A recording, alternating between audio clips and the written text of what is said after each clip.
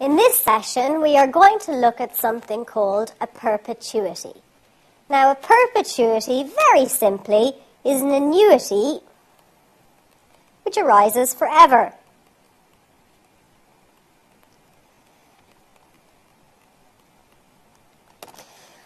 So, for example, if someone agreed to give you £20 every year forevermore, then that would be a perpetuity.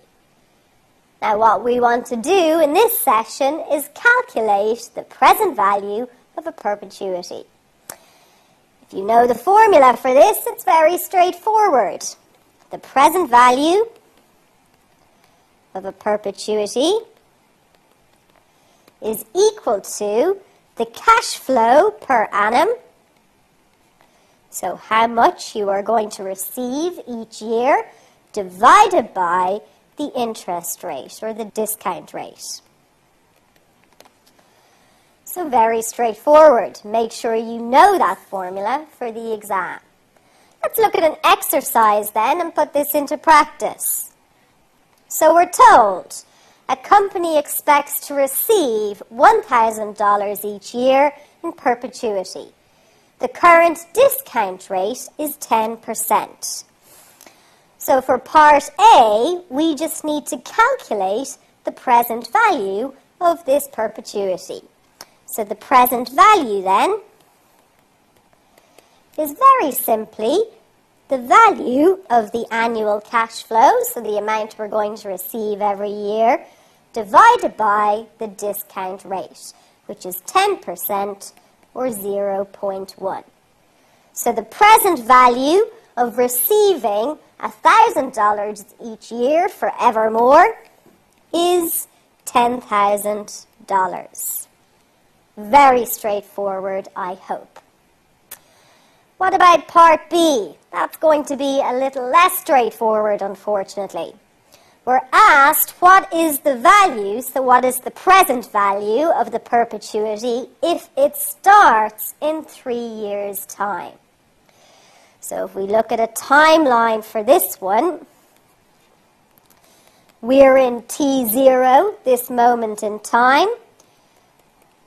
Got T1, T2, then in T3, so in 3 years' time, we're going to receive our first payment of $1,000.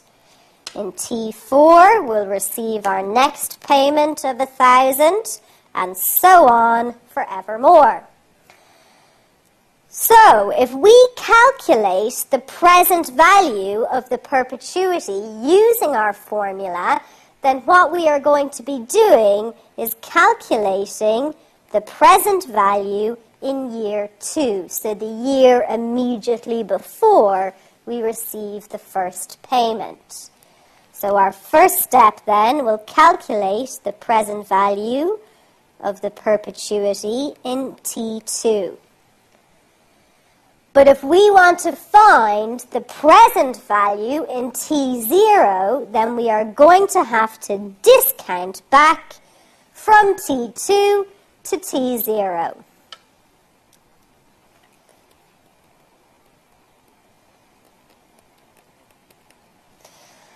So, step 1 then, we calculate the value of the perp in T2, so the year immediately before we get the first payment. It'll just be our formula, the annual cash flow, divided by the discount rate of 0.1. So we get a value of 10,000. So in 2 years' time, this perpetuity is going to be worth $10,000.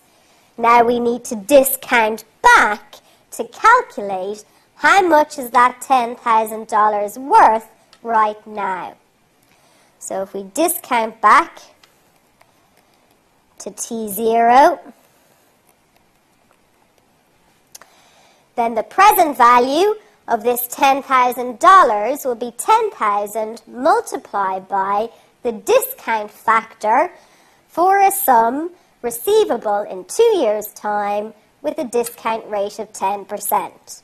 We look at our present value tables, and we see discount factor 10%, value of n is equal to 2, so our discount factor is 0.826. So when we discount to T0, it's 10,000 multiplied by 0.826, so 8,260.